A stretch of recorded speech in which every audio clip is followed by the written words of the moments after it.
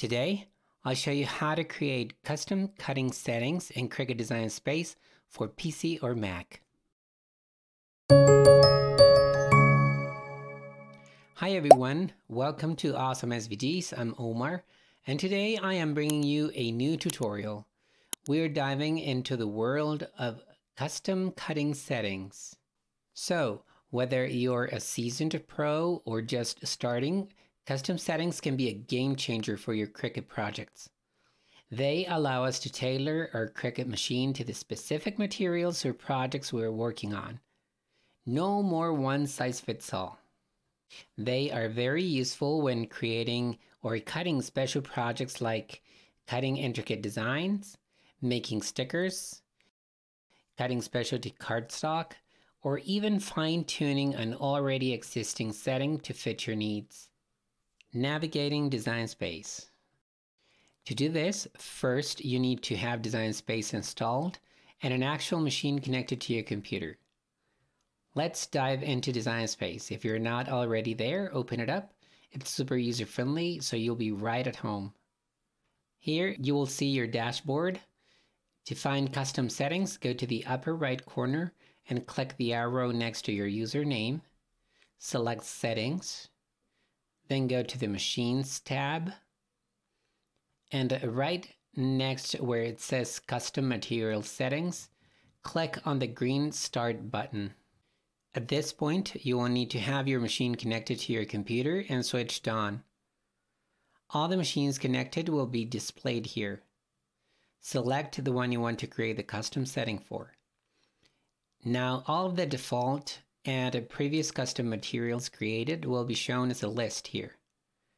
If you need to select a different machine, click on Switch Machine. Cutting Setting Parameters. Each material created has 4 parameters that you can set. The material name, the cutting pressure, which refers to the force your machine applies to cut. This value can go from 70 to 350 for the fine and the deep point blades, and from 0 to 4000 for the rotary blade. Next is the multi-cut, which means how many times the machine blade cuts the design. And this can be set to off, meaning that it'll cut only once, and you can set it up to 9 times for really thick and hard materials.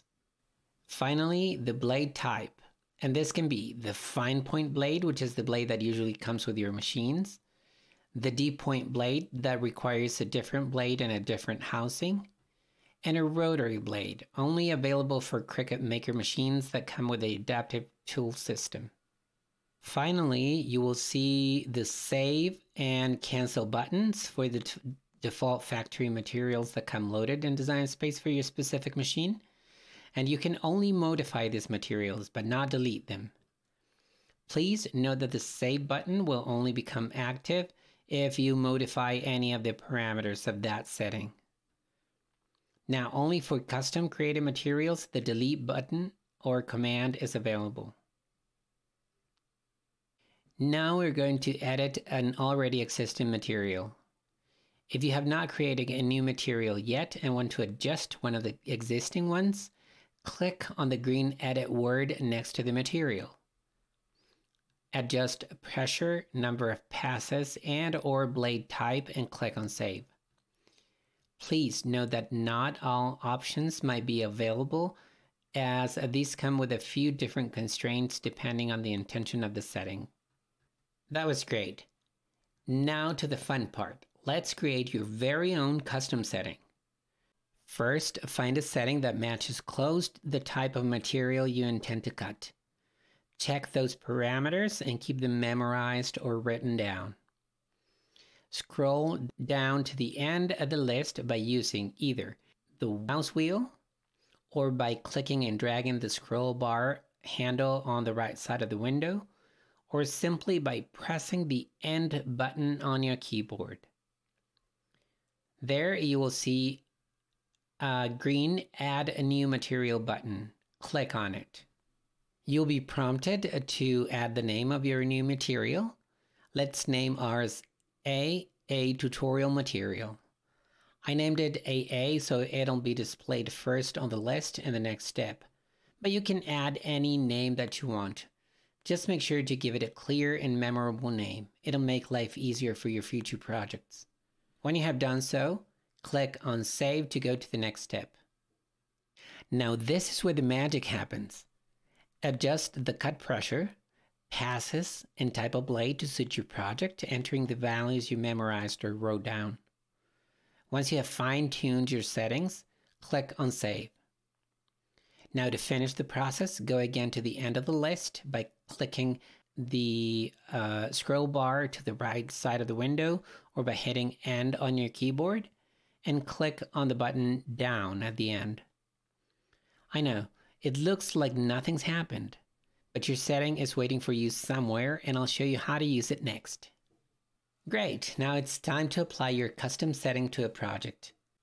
Create a new project, click on Make It, and you'll be taken to the previous screen.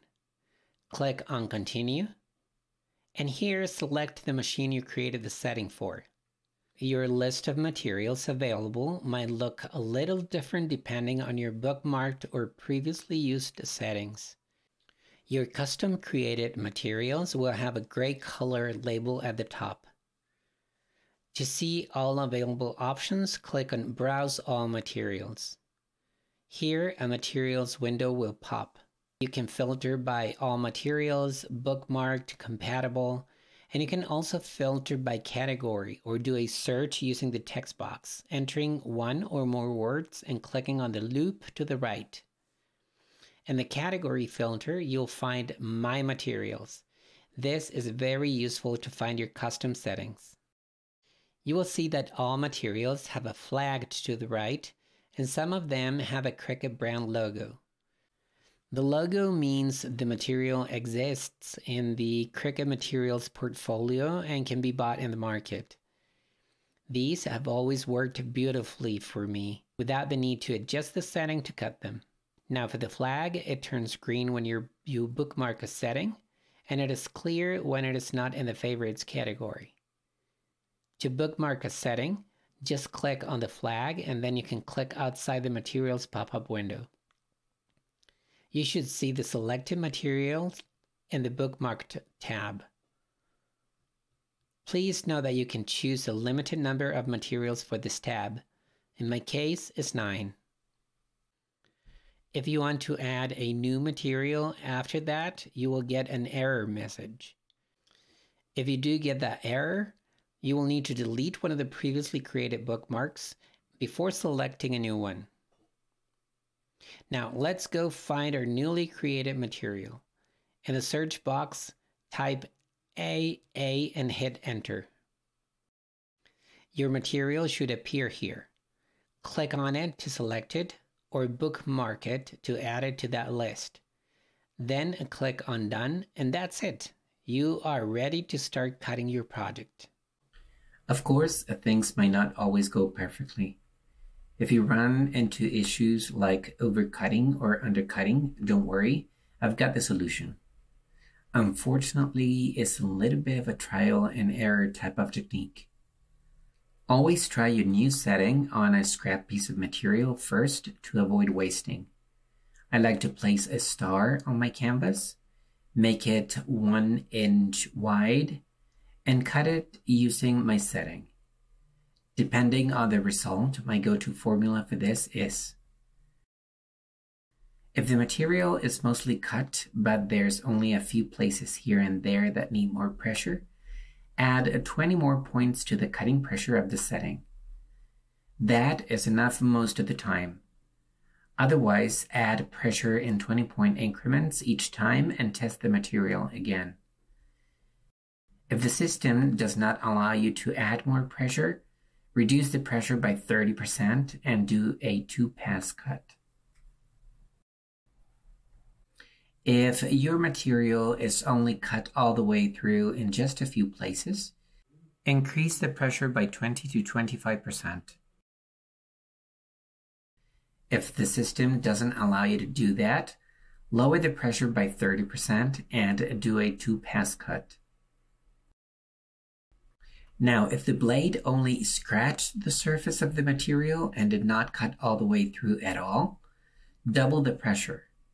If the system doesn't allow you to do that, keep the pressure and turn multi-cut from off to 2 times to do a 2-pass cut. On the contrary, if the blade is cutting the material and also making indentations on your mat, lower the pressure by 10% and test again. If you have unfortunately cut so deep that your mat ends up being cut, reduce the pressure by 60%. To avoid this from happening, make sure you always find a setting in the defaults material that closely describes what you intend to cut and use those settings to start off with. Please keep in mind that in order for the machine to perform the changes in pressure, you have to modify the setting, click on Save, and then click on Done. After that, deselect the setting by selecting another one and reselect the modified setting. It is a glitch that Design Space version 8.3.52 has. Now, how to edit your newly created setting, you ask? From this project settings window, just go to Browse All Materials, then click on Materials Settings on the lower left corner, and you'll be taken to the Materials Settings window we worked on before. Here, find your setting.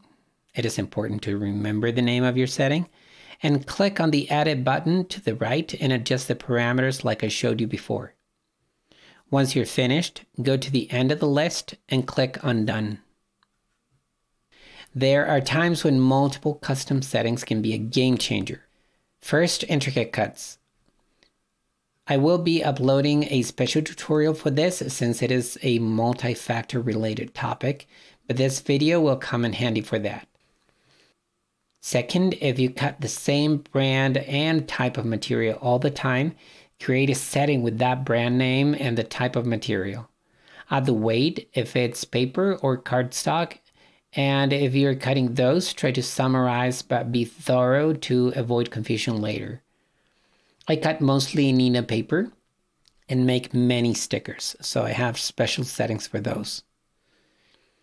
My rule to name the settings is: first, the material type, whether it is cardstock, chipboard, sticker paper, etc.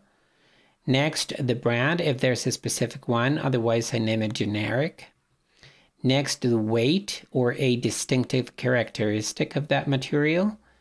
And finally, any special ability of the setting, for example, for intricate cuts, or if you're making kiss cut stickers, for example.